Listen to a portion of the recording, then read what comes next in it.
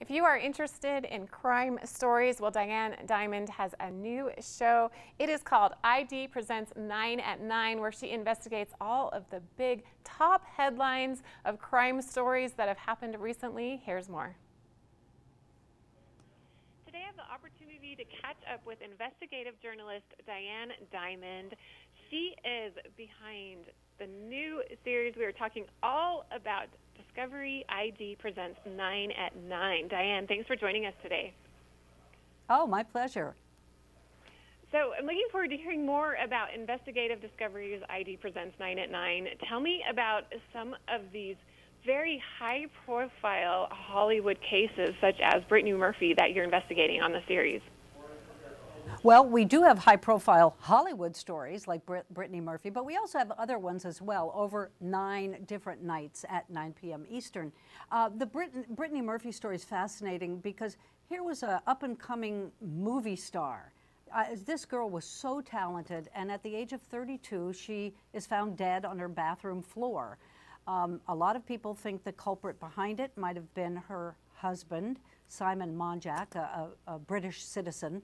Her girlfriends called him the con man. But other people, like her father, thinks that it wasn't natural causes that caused her death at 32, but deliberate poisoning. So we take you inside all of the texture, all of the different threads that go through her story, and then you decide. Very intriguing. And you mentioned it's not just Hollywood stories, but really these high-profile crimes such as Jeffrey Epstein. You also go into Epstein's situation as well. Right, right. You know, of all the 9 specials that we're bringing you, and this is Jeffrey Dahmer, the BTK killer, stories that you've heard about, I think Jeffrey Epstein might be my favorite in that it's so intriguing. Jeffrey Epstein came from very modest beginnings, but became a billionaire, and then, of course, was accused of pedophilia on a grand scale. We bring you some information about him that you may not have heard. An interview with a woman who in 1995 reported him to police that he had sexually attacked her and her 15-year-old sister. Nothing was done. But flash forward, we take you inside his jail cell where he died, and you decide, what do you think happened? Did he really kill himself, or did some of his high-powered friends spread some money around and make sure somebody came into that cell and did it for him and staged it to look like suicide? You are balancing a lot of different cases, highlighting some of the most riveting headline-making stories. How do you keep everything straight, and how do you remain positive after hearing all of these brutal details?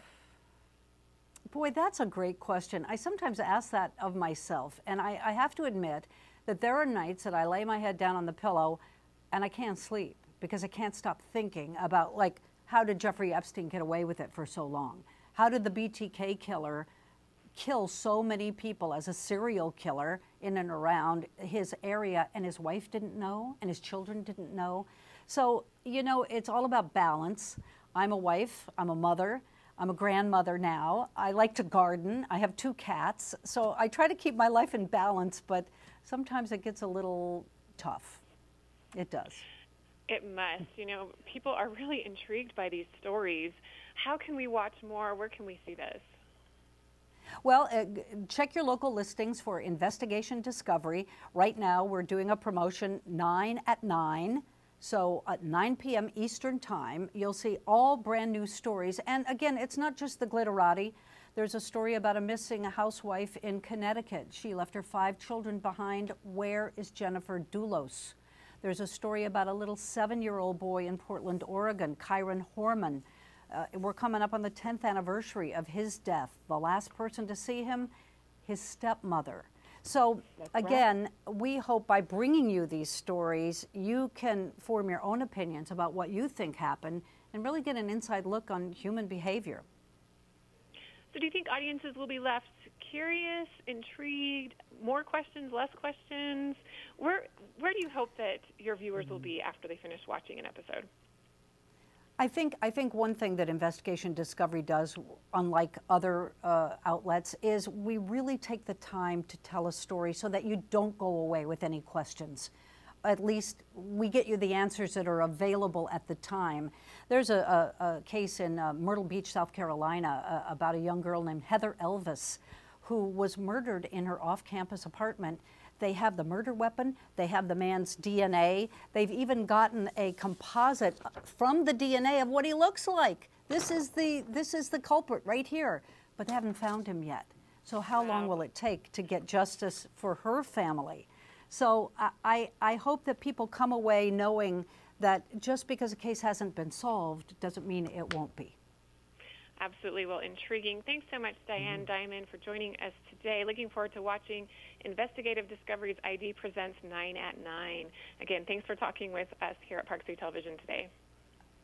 Oh, my pleasure. Stay safe, everybody.